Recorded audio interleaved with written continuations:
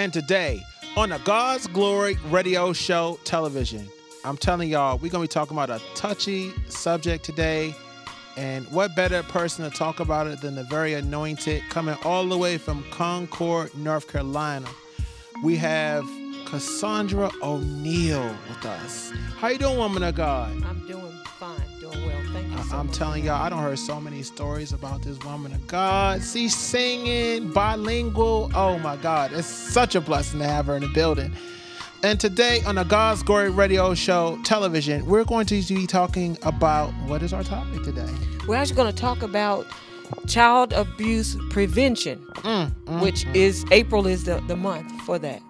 Now, who would ever think that we would talk about such an important topic? I'm so glad this woman of God came all the way down here to Charlotte to talk to us about this. Now, a lot of us don't even know what it is. When we're talking about child abuse, we're talking about things that happen perhaps in the home. It can happen in the school.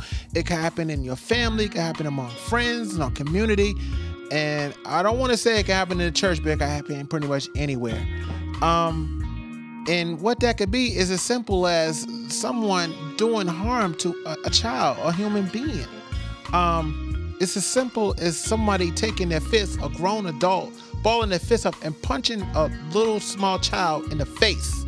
Woman of God, if you could be so kind to just continue to talk about this touchy subject today at this time. The abuse of children can take the form of physical abuse, but it also can be verbal abuse, emotional abuse. To not give the child the love that they need, not that and deserve. I was going to say not just that they deserve, but the love that they need. It's a need. Everybody, including adults, need to be loved. So the abuse that we're talking about preventing is physical abuse of a child, emotional abuse, verbal abuse, telling a child that they're no good, that nothing's good is going to ever happen for them, or they are never going to amount to anything. Even when you say things like, you just like your daddy, that's abusive, that's harmful. So it's those type of things that we want to help prevent. Not only during the month of April, but all year long, because it's not just happening in April. It's happening in January, February, March, April, throughout the year. And so hence the color blue is the actual color. That's the color that represents child abuse prevention awareness. And for those of you that are tuning in to the God's Glory Radio Show television, if you look at her hair, she's very dedicated to this topic. The reason why she has her hair dyed today blue is in regards to this topic because it's a very much needed topic. What you have to understand is verbal abuse is when you look at a child, or you look at an individual and you say, you are so stupid. I mean, I'm telling you, you're going to be just like your father. Or you come up with something like, your mama was in jail, your daddy's going to jail, your great-grandfather was in jail, your brother's in jail, and guess what? You're going to be in jail just like the rest of them because your whole family ain't nothing but a bunch of jailbirds, and you're just nothing. You're just nobody. It's just talking down on a person. And what we got to understand is you are planting a seed in somebody's life when you tell them that they are nobody. You are planting a seed when you tell them your mama and your family, your whole family was in jail. You're going to be in jail like the rest of them. We need to pray for these people. We need to minister to these people. We don't need to be tearing people down because, folks are human beings. Would you like somebody calling you stupid? Would you like somebody calling you your name? Hey, you are so fat. I'm going to call you fatso. Or, oh my God, you are so ugly. I mean, who wants to hear that? Who wants to live like that? It's such abusive language. And when we think about that, we don't know what impact mentally we're having on another person when we speak down on them. But woman of God, when people talk down on another person and they say negative words, negative things, I mean, what's your take on it? How do you think people feel? That's just terrible. Well, I know firsthand what it feels like to have somebody say to you, you're not going to amount to anything. I know what it feels like to say your life, you haven't done anything with your life since you left school. I know what that feels like, and I can say that it does not feel good that most of the time when something is said to us that's negative, that person, if they don't feel it with something else positive, when they go home, they're hearing that in their head over and over and over and over again. When they're dreaming about what was said over and over and over again. So words do have power, and we seem to think we're okay with it when it's positive. We'll speak those things that are positive, but we forget that that same power is given to the negative words that we speak. So I want to encourage not just the person who is being abused. The children sometimes can't even speak up for themselves, but I want to say to those children who by chance may see this broadcast, tell somebody. If somebody's being mean to you, if somebody is hurting you, somebody's harming you, because the person that you go to tell can actually get you the help that you're going to need. And I know sometimes that the adults may say, if you tell anybody, I'm going to hurt you, or if you tell anybody, I'm going to do something to your mom or your dad. Don't let that stop you. The policemen are your friends, teachers are your friends, counselors are your friends. So find somebody that you can tell so that you can get the help that you need. To somebody who may be abusing a child, or anybody for that matter, and you just happen to see this broadcast. First, I want to say to you that I'm almost positive that's not the kind of life you want to live. That you don't want to be known as a person that abuses children or a person that abuses people. That deep down inside, you don't want to be that way. Well, we're going to offer you the same help. There are people that are ready to help people, the abusers, ready to help you talk through some things. Maybe you were abused as a child, and that's why you're doing it. We don't want to condemn you, but we don't want you to continue doing what you're doing. So if you've got the guts, and I'm going to call you out, you got the guts to lay your hands on the child or lay your hands on another person, come on, be a big person now. Be a bigger person and cry out for the help that you need. Because otherwise, you're going to keep going on the way that you're going. You'll end up in jail. And I'm not even against that. I think if you've done the crime, you should do the time. But I'm praying that while you're incarcerated, that you'll get the help even there. We're not wanting to condemn you, but we definitely don't want to condone what's being done. What I want to say, that this is real, y'all. This is real. This is a real topic we're discussing. And it happens in a lot of places, and places we least expect they're actually taking place. I could tell you, you need to talk to your children. Parents need to talk to your children and need to have a conversation with them and allow them to understand that they're not going to get in trouble. We need to have a conversation. A lot of times we're dropping these children off at the babysitter, and we don't know what's going on behind closed doors. A long time ago, I remember my brother had a situation that the babysitter ate his lunch. Y'all laughing, but it happened. He ate his lunch and he was hungry all day. He told his mom. Mom reported him. And then there was a situation when I was at the babysitter's house that the lady used to scream at me, used to yell at me, picked up a stick, offered to hit me, had me terrified. And so when I went to the babysitter, I would sit there all day, scared, terrified, didn't even know what to do, because here I am, this young person, and I'm in there with this adult, had this big German Shepherd, and my mom was gone. And I thought if I told my mom on it, I was gonna get a beating. And truth of the matter is, when I told my mom, I don't want to go there, she said, why? I said, I don't want to go. And I start telling her, I don't want to go to the babysitter today. And my mom was like, well, why you don't want to go to the babysitter? And I said, she gonna hit me with a stick. She's mean, she screams and she yells at me. I had a conversation. I thought I was gonna get a whooping, but instead my mom moved me to another sitter. Sometimes we gotta talk to our children, because if we don't talk to the child's not gonna come forward. And we have to help the child understand that if they come forward, they won't be punished. They won't get a spanking. They won't get a beating. They won't have their video games taken from them. Let them know that you want to know what's going on. Help, be concerned. Be concerned as a parent. This is a time you got to be a friend when you talk to your child. Because guess what? Children don't know. I thought I was gonna get beaten, y'all. I ain't gonna lie. I thought I was gonna get a whooping. I thought my mom was gonna beat me, and I thought, I thought that my mom was gonna whip me and everything. Like, I keep repeating it, but it was a hard situation. But when I told my parent, My mom had words with her. They got to arguing and that kind of thing. And the next thing you know, I was somewhere else. So I hope y'all take heed to that, and even go to the babysitter, a whole nother situation. Ask them what's going on at the sitter. The other kids might be biting them, biting your kid. Somebody might jump your kid. They're not gonna tell you unless they feel comfortable. Again, we're talking about this sensitive topic, woman of God. We have Cassandra O'Neal here with us, who actually mentioned this topic to us. It's just actually her topic, y'all. I can't usually come up with topic, but this topic right here was from this woman of God. I bless this woman of God for coming with this particular topic, because I'm telling y'all, this was not on the agenda. I thank God for using her to help educate us and get us help today. yeah. Just go ahead.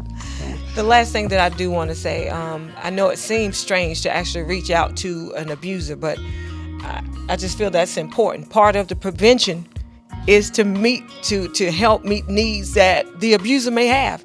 They have need of therapy. They have need of a place where they can turn to and get the help that they need. Again, I'm not condoning. I'm not saying if you've done it that you shouldn't pay. I'm not saying that, but I'm saying if you're really remorseful and you're regretful for it and you want the help, that the help is there. I'm glad that you brought up about being concerned about the children and asking questions. Sometimes it's that first question that will get them talking. Like I always ask my children, I ask my granddaughter now when she comes home, how was school today? Did anybody do anything? And I'll name whatever. Did anybody say this? No.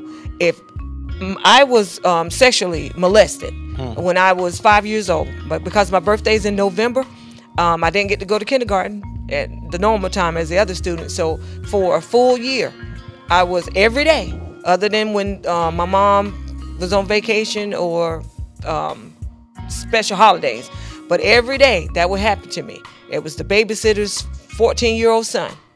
Not knowing, I don't know what he was doing. I don't know what he was doing. I mean, I remember what he was doing to me, but I didn't know what was going on at the time. But I started showing signs of something being wrong. But my mom, she didn't know those signs, first of all. So she didn't ask questions. And it affected me, really did. It affected my elementary school. I remember having a rage in me and not understanding why I could get so mad in a split second. It really affected me. But I thank God for salvation. Let me put it that way. When I gave my life to Christ at the age of 10, it's like he came in and just, he held me together until I could remember everything that had happened and at a safe time in my life. Because when I remembered it, it came a few days after rededicating my life to the Lord, which happened to be one day after contemplating suicide. I was standing on you lived here in Charlotte, the corner of Dr. Carver and West Boulevard. Wow. Standing on that corner, just having a conversation with the enemy. And remember, we talked about negative words. The reason I was on that corner is because I've heard in my mind over and over again the negative things that people have said about me. I looked at my life, how I was living, being very promiscuous, not knowing why. Not even knowing that now, looking back, that was a sexual addiction that was birthing me because of the child molestation. So I'm hearing all the people talk about me, the names that they're calling me. I didn't like how I was living. And so I'm there on that corner and all those thoughts are in my head. Everything that people have said, how I feel about myself, I didn't love me. And the enemy is right there saying, okay, the next car that comes by, just step off the curb. Step right in front of it. And I'm just waiting. I'm waiting on the car. And then the Holy Spirit and it's his sweet loving way says, try me one more time. Because I had been going to church, but it's like it wasn't working. I was going to church, but I didn't have that real relationship with Christ. So when he said, try me one more time, my mind went to just go back to church. So that's what I did. I got up and I went back to church. And 2 days after giving my life, rededicating my life back to the Lord, is when all of those memories of what happened to me as that 5-year-old came flooding back.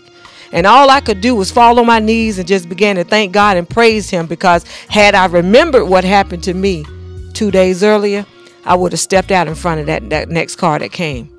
But God has a way.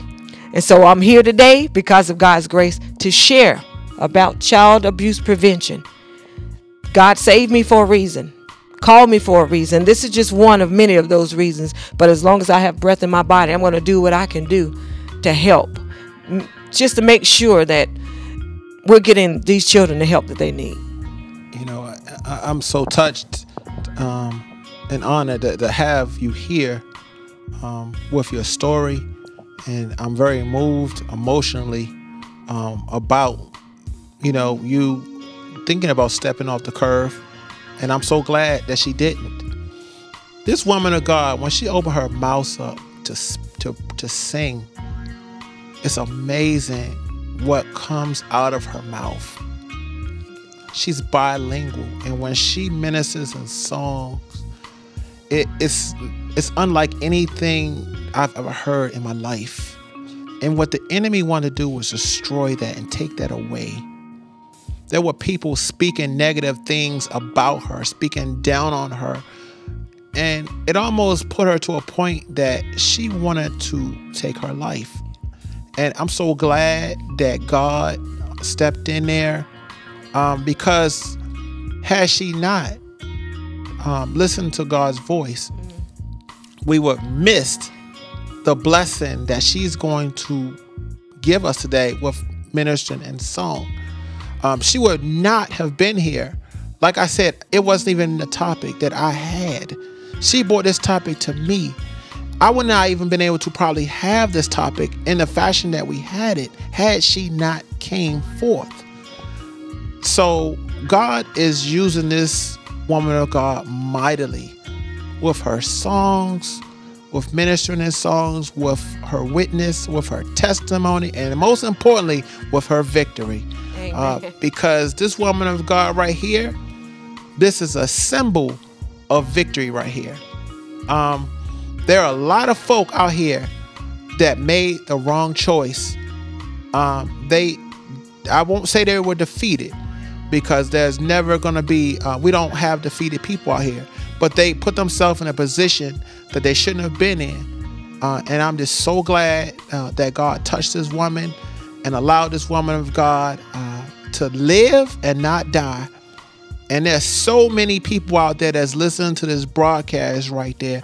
And I truly believe that her testimony is going to change a lot of lives. There are a lot of people out here that felt just like she did, that want to throw in a towel, that want to commit suicide, that think that they're nobody. Woman of God, what would you like to say to them at this time? Well, I want to first of all tell you that you're not a mistake. Your birth, you might have been a surprise to your mom and daddy, but you were not a mistake. God knew exactly what he was doing. He even said, I knew you before you were formed in your mother's womb. So first and foremost, know that you're not a mistake. Secondly, know that out of everybody in this entire world, there's one true person that you can count on to love you despite what you're facing even right now, what you've done. And that's God. He loves you. That's the best news I'm going to ever be able to give you. He loved you so much that he was not even willing to have to live life. He didn't want to be without you. So he sent his son, Jesus Christ, to die for you. So if you're in that predicament or that situation where you're feeling like you just can't go on, you want to give up, first of all, know that you're loved. You're not a mistake, but also know that there's tomorrow. All you got to do today is just decide that you're going to live. You're going to live because God has better for you. If you want to live and you choose to do that, you can get over and get past anything. So if you allow me, can I pray for them? Please, I want to pray for you. I want you to just, what we're going to pray for is first and foremost that God's will be done in your life. Because I don't know everything that you're facing, but I do know that God's will is powerful enough to be done when you surrender to it. So all I want you to do is just surrender to his will. So please allow me to pray for you. Let's pray. Father God, thank you first and foremost for being God. Thank you for not only being a God that hears our prayers, but you answer our prayers. God, there are many people who, just like I was, that have been abused, that find themselves at a point where they just don't want to live anymore. They're at a point where they just feel that they would be better off, that people's lives would be better if they were not here. But I hear you saying, Holy Spirit, try me one more time. Try me. And so I pray, God, for these individuals, that if they don't have a relationship with your son, Jesus, that today would be a great day for them to make that choice to accept your son as their Savior, just by simply admitting that they need to be saved, that they're a sinner, that they've done bad things, that they've said bad things, that they've gone in wrong places, but they need to be saved. If they can admit that today and just and say that they believe that you are Jesus, the Son of God, and died for their sins, and then ask you to come into their life, show them how to be the follower of Christ that you called them to be. When they do that, God, we can rejoice in the fact that they are now born again and saved. We also are praying, Lord God, that you give them victory. Give them victory over the circumstance. Yes, they've been hurt. Yes, they've been abused. But they can also say yes to the God who can relieve all kinds of pain, who can take away the pain, who can heal the brokenhearted, who can mend the broken hearts. We pray, Lord God, for them right now. And I pray that you'll give them the strength to find a Bible teaching church where they can begin to not just attend and hear what you have to say through your preacher, but also, God, a place where they can begin to serve. That just like you've given me victory over this, you'll give them victory so that they can share their story without shame or condemnation, so that other people's lives can be influenced, inspired, but most of all, God, that they'll be able to give that testimony that it was nobody but God. One day I just happened to be flipping through the channels and I came across this broadcast, and I heard this lady talking about her story and sharing her story, and it sounded so much like mine that I couldn't turn away from the television. And now that I have the opportunity to allow God to mend my heart, to make me whole again, so that I can share my story, that others' lives can be changed just like mine was. So I pray, God, over those individuals right now. And I pray again that you'll place them in churches where they can be ministered to, so they can be taught your word, and also how to pray and believe, God, for those things that just seem impossible. We give you praise, God, for this victory. In Jesus' name, amen. Amen.